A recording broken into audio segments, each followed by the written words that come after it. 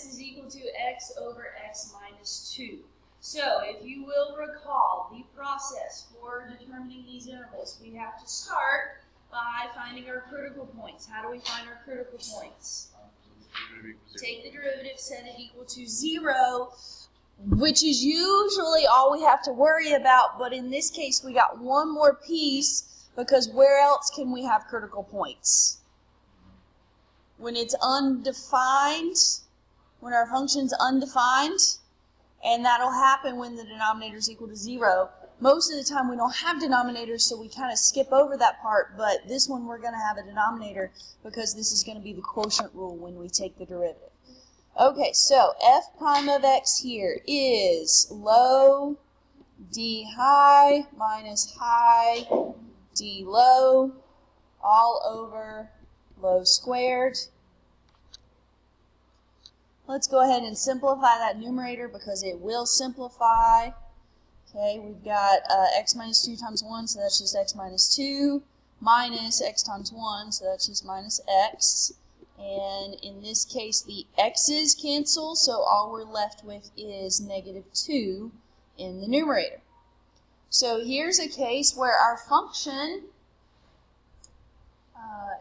our derivative, never actually equals 0, because where a fraction would equal 0 is where the numerator equals 0. Well, the numerator is only negative 2, so negative 2 doesn't equal 0, but our critical points are going to come from where the denominator equals 0, or when the derivative is undefined.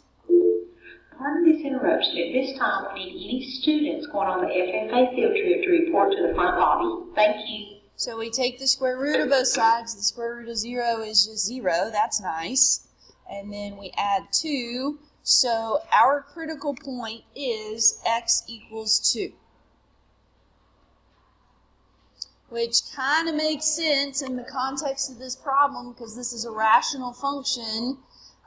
Critical points are obviously where we have maxes and mins, or where our maxes or mins, or where our function is, our derivative is undefined. Well, you're going to be undefined if the function is discontinuous. We know that it's discontinuous at 2. Anyways, number line, our only critical point is 2. We need to pick a test value to the left and to the right. To the left of 2, I would pick 0. To the right of 2, let's pick 3. Remember, I put the derivative above the line, the original under the line. F prime of 0. Let's look at that. When we plug 0 into the derivative, 0 minus 2 is negative 2, but then we square it so it becomes positive, but the numerator is negative. So we've got a negative over a positive, so that's a negative. So that means our original function is decreasing from negative infinity to 2. I'll go ahead and write that out. F of x is decreasing on the interval from negative infinity to 2. I always use open brackets because it changes at 2. It's neither increasing nor decreasing at 2. When we plug in 3, 3 minus 2 is 1. 3 minus 2 is 1. 1 squared is 1. Negative 2 divided by 1 is still negative.